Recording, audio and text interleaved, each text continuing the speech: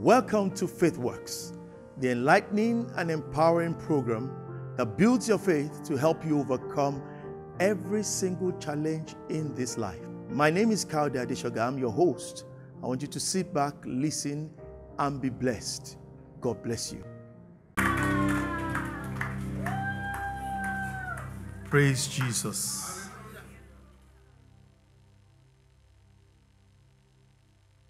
We serve a living God. Awesome, powerful, terrible, deadly. Said to Mary, "Thou shalt have a son, you shall call him Jesus." I started ministering. And Mary asked, "How can that be? Seeing I know not a man." And I paraphrase the answer of the angel. That's the limitation of man. With God, there are no limits. There are no boundaries. He doesn't need all those things. So the power of the highest will rest upon you. And what we have told you will come to pass.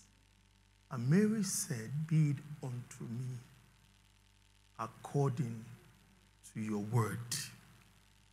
But they said, "For with God nothing shall be impossible." And I believe that's for someone here. God is reassuring you, reminding you that with him, those issues you have raised, to him, they are the limitations of men. Before him, they only matter if he includes it in the plan. Where they are not included, for Mary, that was not included, then it does not matter. And so God will make the impossible possible. That statement has been ringing in my spirit from yesterday. It will make the impossible possible in your lives. In the mighty name of Jesus. When they asked about John, and I guess they misinterpreted what the Lord was saying. And they said, "What about John?" The Lord said, "If I would he return, he remain till I return in 2,000 years' time, it's not an issue." You hear me? If I want him to remain for he will remain. God will make the impossible that is staring you in the face, he will make it possible by the power of his Spirit. In the name of Jesus. Second thing that's been ringing in my mind, in Acts 2, that told them in Acts 1, they said, "Lord, when will the kingdom be restored back to Israel?" And the Lord said to them, "It's not for you to know the times that the Father has kept in his power, but you guys wait, for you shall receive power when the Holy Ghost comes." When? He didn't tell them. The exact date, he didn't, but just wait. He said it won't be long. While being there, time was going. 500 gathered. 380 strayed away. The Bible says suddenly. Suddenly. How many of you noticed it rained? Was there about 4 or 5 days ago? Yeah. Were you expecting rain? Did you see any dark cloud? And Lord said, that's how it's going to be for some. He said it will. You know, there was no dark cloud. There was no thunder in the evening for us to know it was going to rain. Suddenly, we had the sound of rain. We knew the rain will come to end that Harmattan season. When it will come, we did not know. We were waiting for the signs. We did not see. Suddenly, it came. Abraham, you are having a son. The next thing he could see, Sarah was wrinkled and old. His organs were dead. God said it's time. In Matthew 13, It says that when your harvest comes, the tares will show up. I guess the tares are to distract. Oh, let me say this in passing. Please, God is the one that will keep you from all pestilences, all diseases. He will keep you. But observe all hygienic instructions. All right? You hear me? If they say, wash your hand, wash your hands. So if they say, drink a lot of water, drink a lot of water. If they use sanitizer, you follow the hygienic instructions. But no of a shorty. That doesn't mean you say you are immune. You see somebody with coronavirus, go and touch them. No, that's not what we're saying. But God is one that will keep you, keep your family, keep your children in the name of Jesus. It's getting darker, not so? It's one pointer. Your redemption is getting nearer. So don't be distracted. It's getting darker. But in your subconscious, it means your hour is nearer. Amen. Praise the Lord. Praise Jesus. The Lord will lift you up, surprise you, cause his countenance to rise upon you, favor you before men, and when men are discussing you, he will send a messenger into their midst who will raise a cause on your behalf. And the Bible says, and what Memucan said pleased the king. And the cause they will raise on your behalf will please the powers that be. In the mighty name of Jesus. It will make a way for you where there is no way. When man says the door is shut, God will make a way for you in that same place where it is completely locked. In the name of Jesus. Father, we thank you. I said patience is the ability not to waver while waiting on God in the face of contradictory evidences. One of the reasons why a man will be patient is because he knows contradictory evidences are part of the operations by which God has spelled out in the kingdom principle for him to show up on your behalf. Meaning, if God says to Abraham, you're having a son this time next year, his organs must be dead. If they're alive, then there's something wrong. Then it will show up. In Abraham staying, being fully persuaded. Like he told Mary, we're not considering this matter. When we need it, we wake it up. When we need it, we what? We wake it up, don't worry. When we need those cells and they're dead, the Bible says God will give it life to the dead, will give it life. When we are ready, we'll give it life. It's being dead is not relevant. Amen? And like he told John, if we wish to remain, if we want to use it dead, we still love to use it dead. We can use it dead that no flesh will glory in our presence. And if we wish it comes alive, then when we are ready, we'll command it to live and it will live. Then we'll use it.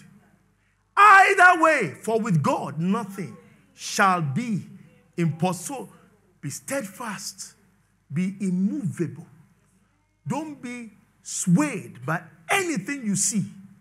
Hold on to what God has said. Be fully persuaded that what he has said, he is faithful and just to bring it to pass. And he will bring it to pass. Amen. Amen.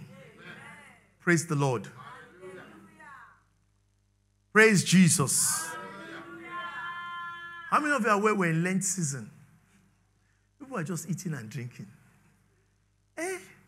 We're in Lent season. Praise the Lord.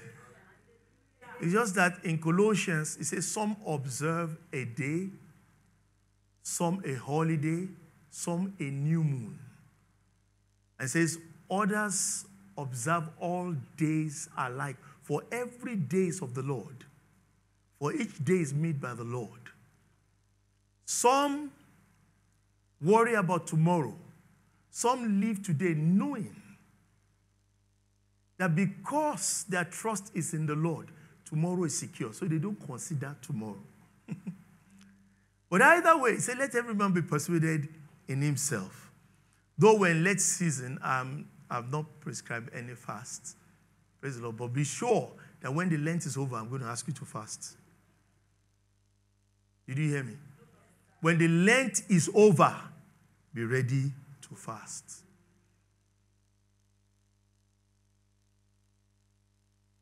But we're in Lent.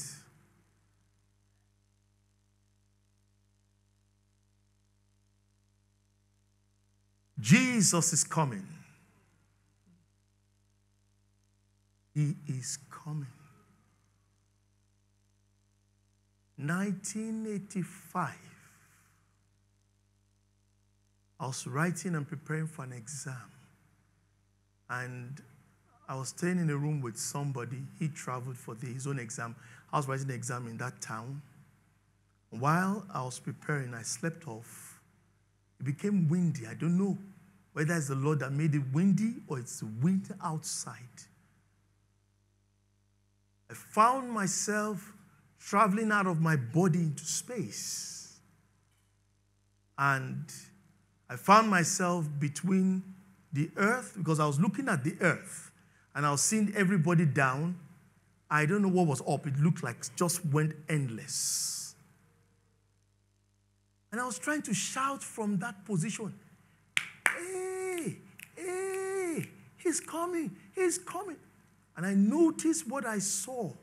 I saw tents, people in parties.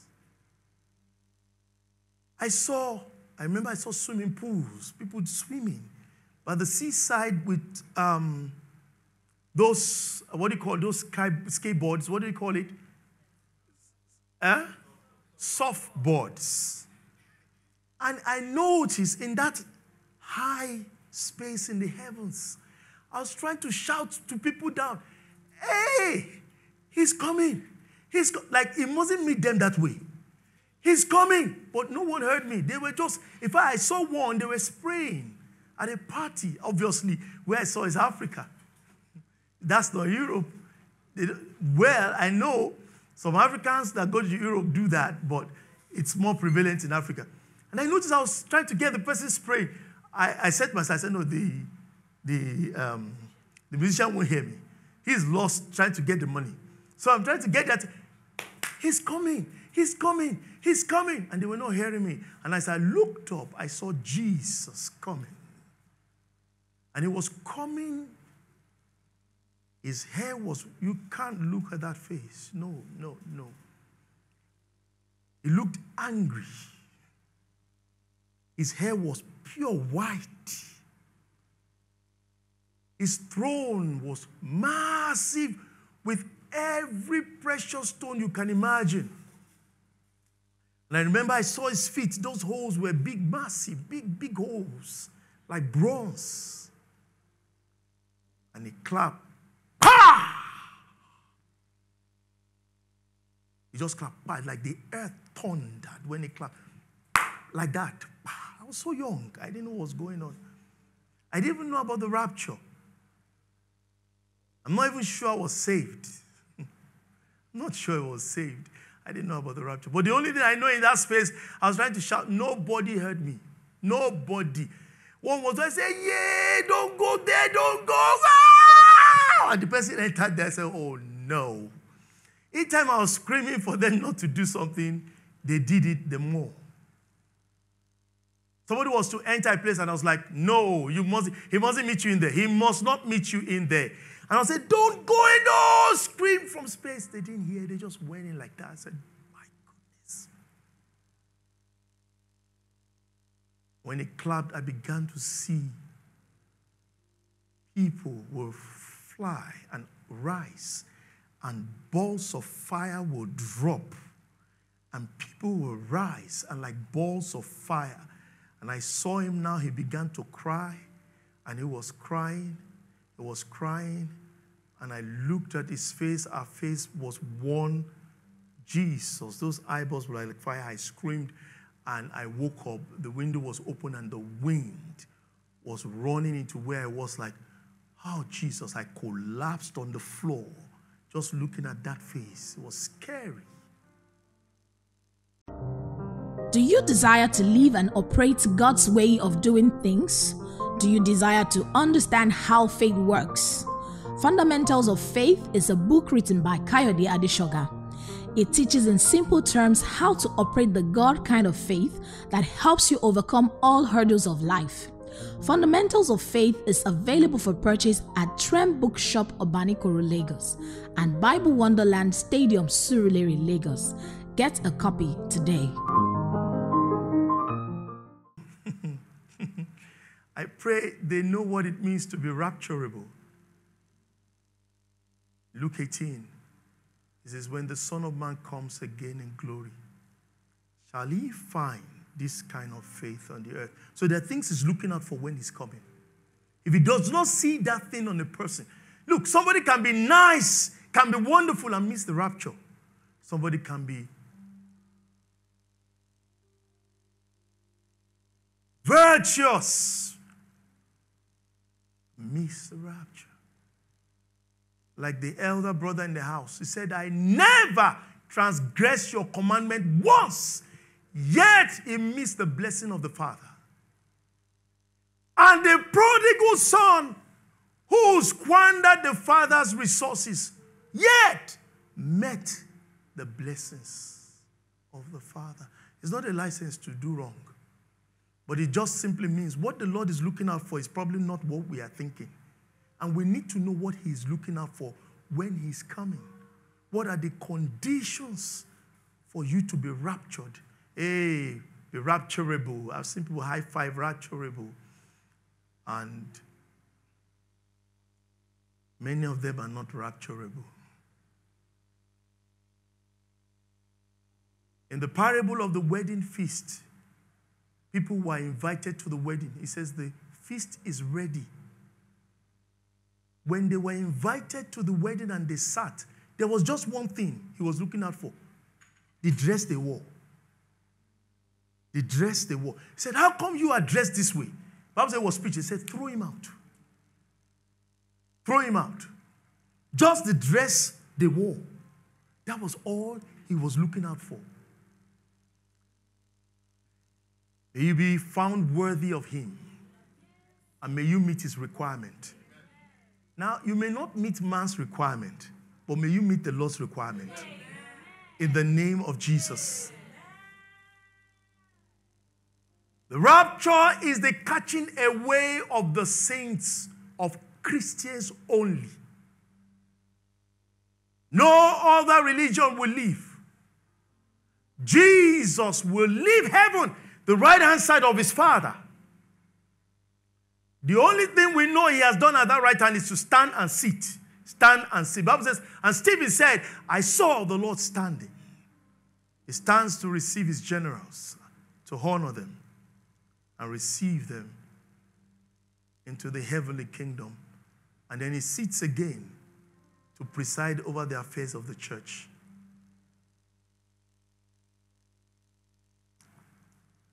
Amen.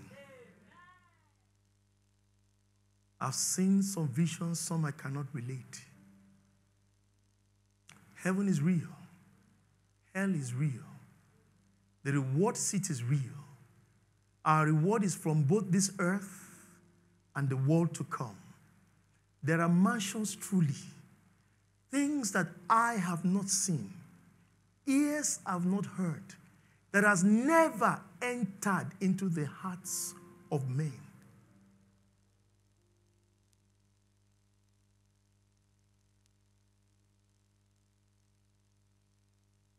At the first coming, he came as a human being. At the second coming, he will hang in the sky with his angels.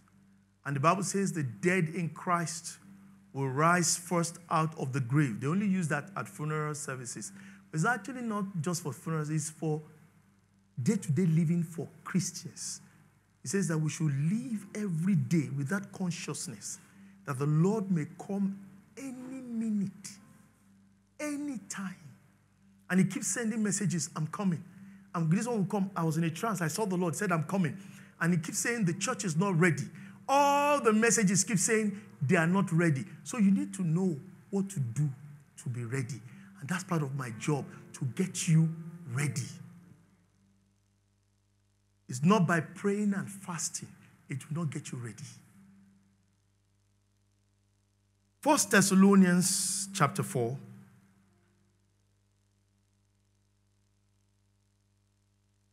1 Thessalonians chapter 4. I read from verse 13. But I would not have you to be ignorant.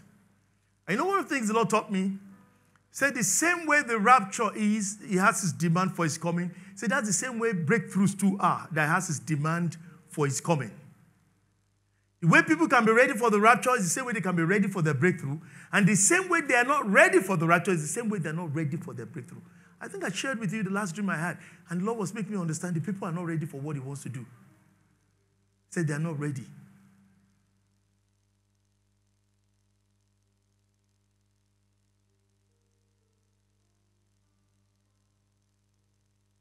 When I look at the life of Joseph,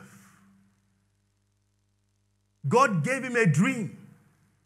Your brothers will bow before you. Your father will bow before you. It will happen one day. Joseph was in prison when he had a dream. And he told the baker, those were Pharaoh's servant, and they had dreams, and he told them. He said, this is what will happen. And Joseph naturally said, please, when you are released, please, any day you have the opportunity, mention me to Pharaoh. Look, the reason I'm here, I didn't do what they asked me to do. I did do. It's all a setup. Is that normal? God said, Joseph, you're not ready. For that, another 2 years. What did he do wrong? I was stolen from my father's house. Did he lie? No. They wrongly accused me against Potiphar's wife. Was it wrong? No. By making those utterances, God said, Joseph, you're not ready yet. We'll wait 2 years till you're ready. The interpretation of dreams, was Joseph ready? Yes, 2 years ago. The handling of the anointing and the blessing, was he ready? No. And God said, until I see everything well, you can't move forward. May he make you ready. Amen. In Jesus' name. Amen. You know, when doctors attend to a person may look well and say it's fit to go to the and doctor, no, we can't discharge you. What we're still looking at, we've done another test. The test we shows that so and so is number 7. Until it's number 5, we can't let you go. But the man is looking well. Say, no, it's not about looking well. There's a particular result we must have before we discharge you. And that's how it is too with God. There's something he must see. If he doesn't see it, he will not drop the blessing. 1 Thessalonians chapter 4 from verse 13. But I would not have you to be ignorant, brethren, concerning them which are asleep, that you sorrow not, even as others which have no hope. For if we believe that Jesus died and rose again, even so them which sleep in Jesus will God bring with him. For this we say unto you by the word of the Lord, that we which are alive and remain unto the coming of the Lord shall not prevent them which are asleep. For the Lord himself shall descend from heaven with a shout, with the voice of an archangel, with the trump of God, and the dead in Christ shall rise first. Then we which are alive and remain shall be caught up together with them in the clouds to meet the Lord in the air. So shall we ever be with the Lord. Wherefore, comfort one another. So he's talking about meeting the Lord in the air, which is the next great event in the calendar of God. Now, there are other events in the calendar of God which involves you personally, part of which are prerequisites for the rapture. I believe you have been blessed by that message, and I know your faith has been built up, and I know all those challenges in life are all going to fall before you in the mighty name of Jesus. I want you to know Hebrews 12 says Jesus is the author and the finisher of our faith. You need him in this walk. And so if you're out there and you don't have Jesus in your life, I want you to say after me, say, "Dear Lord Jesus, I believe you're the only begotten Son of God. Come into my life, be my Lord and my Savior." It's as simple as that. Displayed on the screen is diverse information on how you can interact and reach out to us. Take advantage of it, and I'll be expecting to hear from you.